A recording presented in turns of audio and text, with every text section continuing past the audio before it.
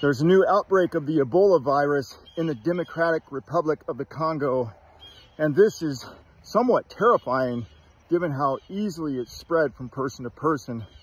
Most oftenly spread by healthcare workers from the patient to them or from family members, especially after the person has passed on and they've taken care of them by washing and cleaning them for their funeral, etc. This is going on right now with 28 deaths, of which 4 are healthcare workers and quite a few others who are sick. And on several occasions where this has happened, the final outcome takes a long time to take its course, and it's hard to get these under control.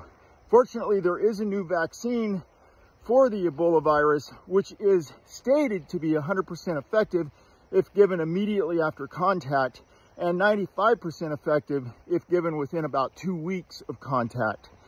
I don't know, that's what the statistics say, so that sounds pretty good. And given the fact that almost 50 to 90% of people perish when having contact with this might be one of the times where that vaccine could play a significant role in decreasing the problems for those that are in this area.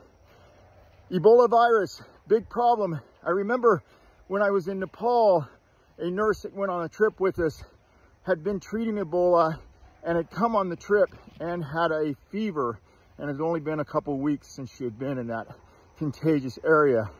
We were somewhat concerned and isolated her for several days, and fortunately the fever subsided and she got better. But what a threat, what a problem. I wouldn't want it to spread around the world, that's for sure, and I hope we can get rid of it in the areas where it seems to be the biggest problem.